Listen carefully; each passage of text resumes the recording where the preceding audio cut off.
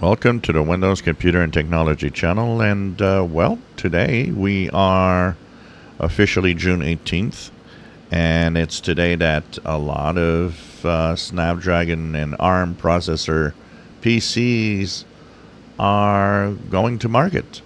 So this is the first wave of 24H2 for ARM, which is a different type of architecture, which promises power, promises speed, promises to be running x64 apps like, as good as most PCs on Intel and AMD. Could this be a game changer?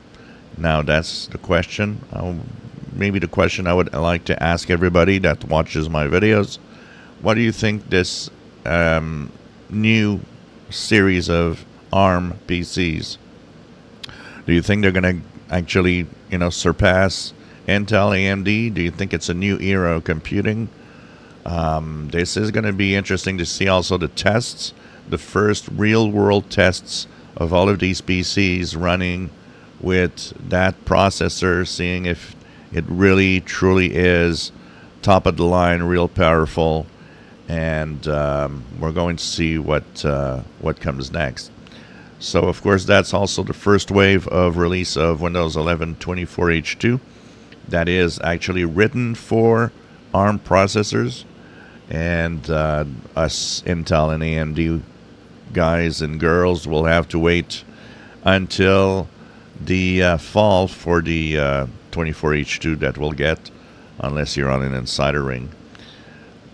This is interesting. It's first two separate launches of the same system for two different systems, two different hardware type machines.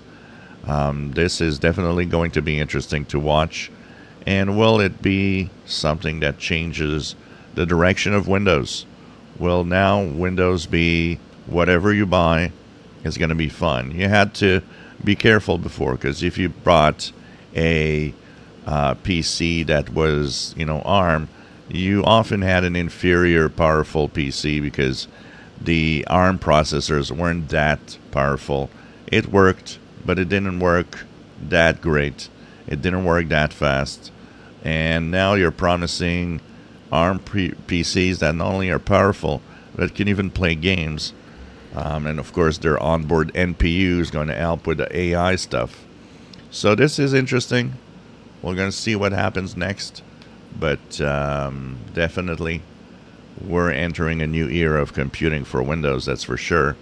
They're probably going to try to compete a little bit with Apple's M series of processors, which are also ARM processors, but made by Apple themselves.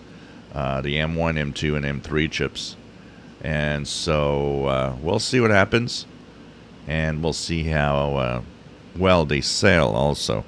Will those actually be as popular as regular Intel AMD?